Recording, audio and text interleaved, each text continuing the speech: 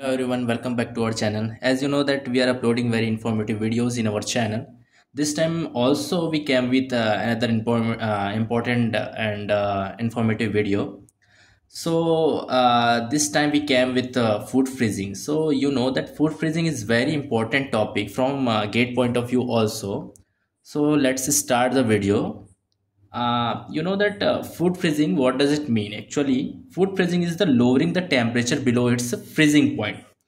So why we are lowering the temperature below its freezing point is that because when we lowering the temperature below its freezing point, then the water changes its state from liquid to solid, and when it converts to from liquid to solid, that means ice crystals.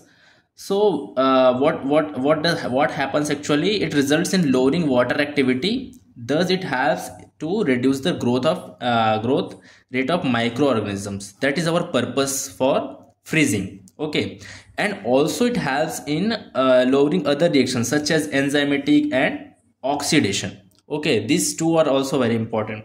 So why thawing takes another important thing while food freezing is why thawing takes more time than freezing. You know, many times you heard that thawing takes more time than the freezing. Actually, during the thawing, thawing, that means something that we have to change from solid to liquid. Okay, suppose this is any solid material. So when thawing starts, that means its outer layer will be liquid, and outer layer liquid, that means its thermal conductivity and thermal diffusivity will be less. Okay, but in case of freezing, you know, freezing, that means we have to convert from liquid to solid. So first when it starts nucleus, and means small ice crystal will start. So suppose it is a liquid. So when freezing will start, then the outer layer will become a solid.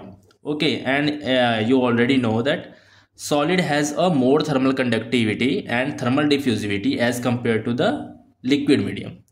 That is why freezing takes less time compared to the time. Okay, so how you will calculate the freezing time? So for freezing time calculation, we are using the Planck's equation. This is the formula to calculate the freezing time. Okay, Tf is equals to rho lambda Tf minus T infinity Pa upon Hc plus Ra square upon K, where rho is your density of your product, lambda is the latent heat of fusion, Tf is the initial freezing temperature, T infinity is the temperature of your cooling medium, P and R is the constant which depends on the product shape. Okay, later I'll discuss. A is the product size. Suppose it is some solid material, so we will see the thickness of that material. If it is a it's a circular, that time we will see the diameter of that product. Okay, H is the convective heat transfer coefficient and K is your thermal conductivity. So for slab, let us discuss about the constants. Okay, that P and R, which depends on the product shape, as already I discussed. So if it is slab, suppose it is slab, that means that time the P value will be 1 by 2 and R value will be 1 by 8. Okay, if it is infinitely long cylinder, that time the P value will be 1 by 4 and R will be 1 by 16. If it is cube or a sphere, that time P will be 1 by 6 and R will be 1 by 24. What you have to do, if you don't remember, you just remember the name or sequence: slab, infinitely long cylinder, and cube or sphere. Then 1 by 2 and 1 by 8 will be P and R respectively. Then you have to multiply 1 by 2 in everyone in every value, like 1 by 2, then 1 by 4, 1 by 6 will come. Okay, similarly it's a multiple of 1 by 2 and it is multiple of 1 by 8. So in this sequence you can remember. So let's discuss the question which already asked in GATE 2007. I have selected the question. This is the question which I have selected.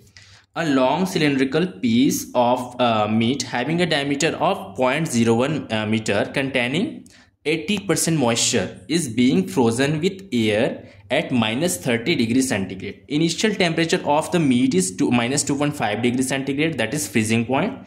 The heat transfer coefficient of the freezer unit is 20 watt per meter square Kelvin. If density of the unfrozen is 1050 kg per meter cube and the thermal conductivity of the frozen meat is 1.025 watt per meter Kelvin, the latent heat of fusion of our water is 335 kilojoule per kg. Shape factor P and R are already given here because it is cylindrical piece. So already I have said P will be 1 by 4 and R will be 1 by 16. Now we have to calculate the freezing time. Okay, so I have told already the formula. This is the formula for freezing time calculation. Let us first write all the values. Okay, so from this, for your understanding, you just pause the video and you just see the question. Okay, you write down the values first. So diameter means A is equals to 0.01 meter. Okay, 80% moisture also given.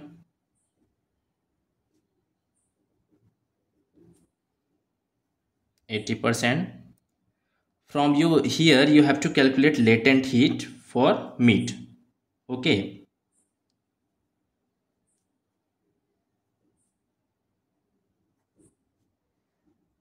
so simply you have to multiply this moisture content 0.8 into the latent heat, which is given 335. So you will get some value that is given in kilojoule per kg, right? So while multiplying you will get 268 kilojoule per kg. Okay, this kilojoule per kg you have to convert in joule per kg. For converting this joule per kg you have to multiply with 1000. Okay, so this will be your lambda. Okay,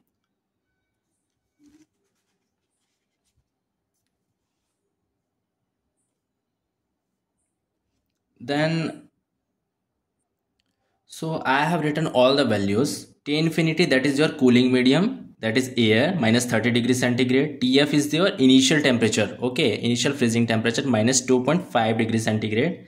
Convective heat transfer coefficient 20 watt per meter square Kelvin. Rho, that is density of the product, is 1050 kg per meter cube. Thermal conductivity is 1.025 watt per meter Kelvin. And the constants P is equals to 1 by 4 and R is equals to 1 by 16. Then we will write the freezing time calculation formula, that is Planck's equation. Rho lambda divided by Tf minus T infinity Pa upon Hc plus Ra square upon K. Now simply you have to put the values, all values, in the given formula. So rho is 1050, lambda is 268 into 1000, Tf is equals to minus 2.5 and T infinity is minus minus plus 30. Okay, P is what? P is 1 by 4 and A is,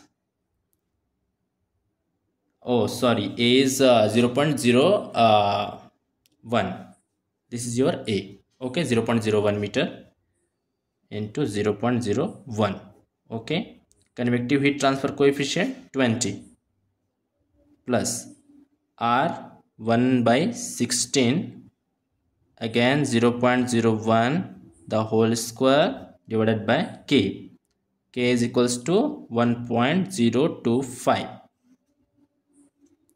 Then you have to simplify it and you will get 1341.4, that is in second, but the answer is asked in hours. So 1 hour is equals to 3600 3600 second, right? So for converting this second into hours, you have to divide by